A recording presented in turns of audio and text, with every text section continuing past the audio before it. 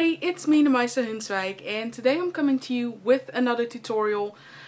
Finally, this is a more wearable look. I have been telling you guys for maybe 3 weeks already, like, yeah, I know there will be a more wearable look coming, and then I would still do another very dramatic and Halloween look. So today I just felt like filming my face of the day, basically, and turn it into a tutorial. So it's a cut crease, but this time more neutral, so in more natural colors. I'm a big fan of the cut crease look, especially with glitters, crazy looks, but some of you ladies would love to rock it in neutral colors. So that is what I did today. And yes, I'm no more blonde. Just so you know. If you want to know how I did this look, then you know what you gotta do. Bye! Hey everybody, so I started out with applying a primer. The one that I'm using is from Lime Crime, and it's called the Eyeshadow Helper. And that's this product. I applied it all over my lid, in my crease, and on my brow bone. So for my first product, I'm going to use my face powder, which is this product right here. It's the Studio Fix face powder from M.A.C, and I got it in the shade NC50. I'm going to apply it with a 224 taper blending brush, also from M.A.C. Now all I'm going to do is apply it in my crease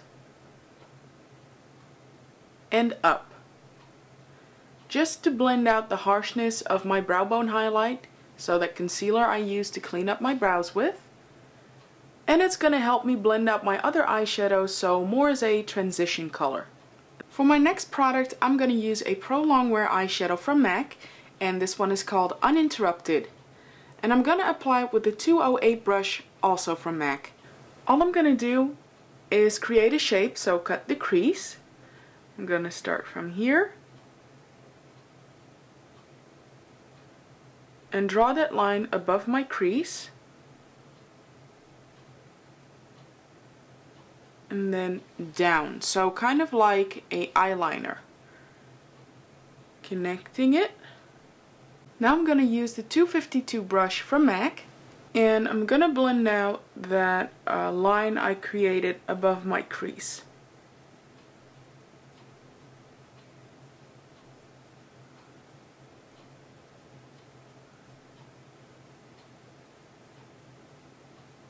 So for the next product, I'm going to use this eyeshadow, which is called Ground Brown, and I'm going to apply it with that same 208 brush. And again, I'm going to follow that line above my crease.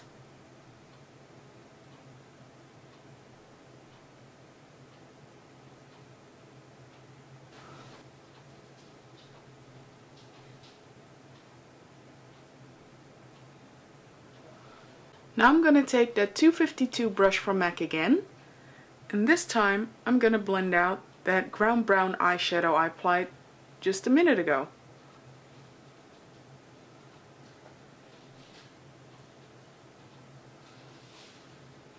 Just blending it out, mixing it together.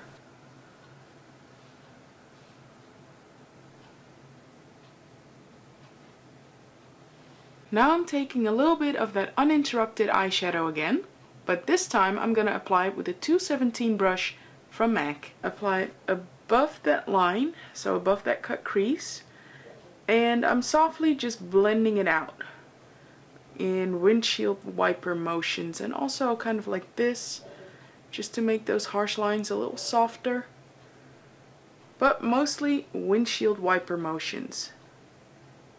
Now I'm going to take a little bit of Ground Brown eyeshadow again, and this time I'm going to apply it with the same 217 blending brush I used before. And what I'm doing is applying it on that line where you can see that Ground Brown and blending it out.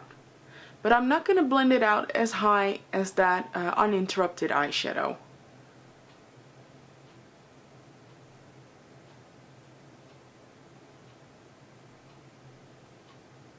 Now I'm going to go back in with that face powder I applied in the beginning, and on that same 224 taper blending brush, and I'm applying it on the edges of that Uninterrupted eyeshadow I blended out,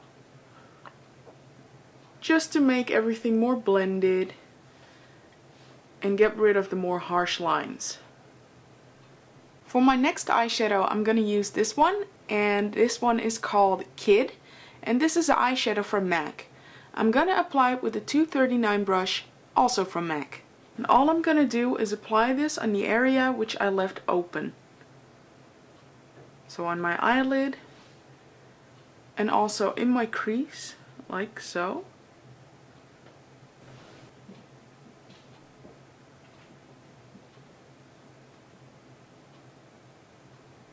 Now that was it for the look. Now all I'm going to do is apply a winged eyeliner.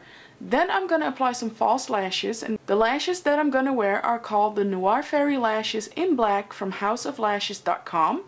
Then I'm going to apply some mascara. And after that I will be right back with the finished look. Hey everybody, so I came back to show you what I used for contour, blush, highlight, lip pencil, and lipstick. And a little bit about the brows. So for my contour powder, I used a Pro Longwear eyeshadow from M.A.C. and it's called Uninterrupted.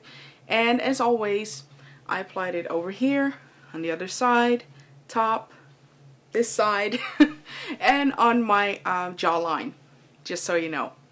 Then for my blush, I used a Pro Longwear blush from M.A.C. and this one is called Stubborn, and I applied it on the apples of my cheeks. Then for my highlight, I used a Extra Dimension Skin Finish from M.A.C, which is called Glorify, as you can see. And I applied that over here, and of course on the other side. Just in between, I'm so happy that this camera finally picks up the true colors of the products. I mean, I'm happy now. So I first lined my lips with a lip pencil. The one that I'm using is from the brand Moon Love, which is this one. And it's called Scarlet. It's just a red lip pencil. Don't think the camera picks it up. But it's just a red lip pencil. I filled in my lips. Also overdrawn my top lip a little bit. We all know probably why now. And if you don't know, my top lip is a little bit smaller than my bottom lip, so I want to even them out.